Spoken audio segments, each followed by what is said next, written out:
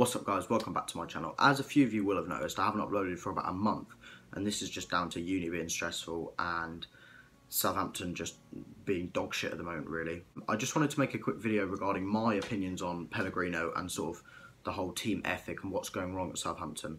Many people putting it down to the players, but for me personally, Mauricio Pellegrino, when he came in, he promised a new style of football, which we haven't got. Our squad is actually better now than it was last season, but we're performing considerably worse. And you've just got to look at Claude Puel at Leicester to show that he is a decent manager when he gets the players working for him. I don't think Puel got enough time at Southampton. I was one of the people who wanted him gone, but I think the time that he was sacked was sort of not beneficial for our season. With the cup final and everything, he did well to get us there, and we were unlucky on the day not to win a trophy. But at the end of the day, Puel's gone now. We've got to look at Pellegrino and at the present day. And if we don't win against Huddersfield on Saturday, I do believe he has to leave. The replacement names that are going round is sort of like the Pulis, Pardew, people to sort of make sure we stay in the Premier League, because you may laugh thinking, oh, Southampton can't go down. But as it stands, we're 3 or 4 points away from the relegation zone.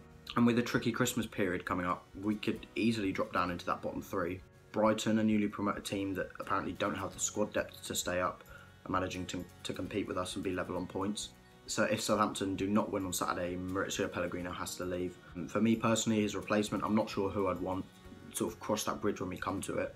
Starting in 2018, I do want to be making regular videos on this channel, so I'm going to put a straw poll link in the description below, where you can sort of vote on which content you'd like me to sort of put my main focus into, sort of like vlogs, previews, like reviews, giving my opinions on like the Premier League in general. So there'll be a straw poll link in the description below. Go vote for what you want me to sort of put my main focus into. I just sort of wanted to sort of address the fact why I haven't been uploading and my opinions on Pellegrino. Huddersfield at home is not going to be an easy game at all.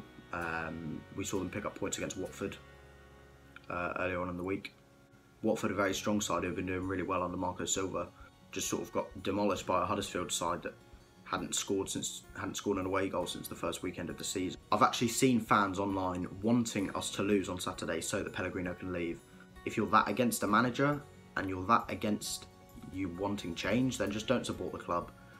If you're willing to let 3 crucial points against Huddersfield go just to get a new manager and just to prove your point, then just go and support another club.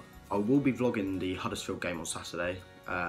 Fingers crossed we can actually pick up 3 points, because I'm not sure what my reaction is going to be at full time if we don't.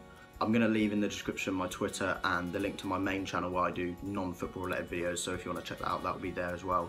The straw poll will also be in the description below, and I'll see you on Saturday. Up the Saints.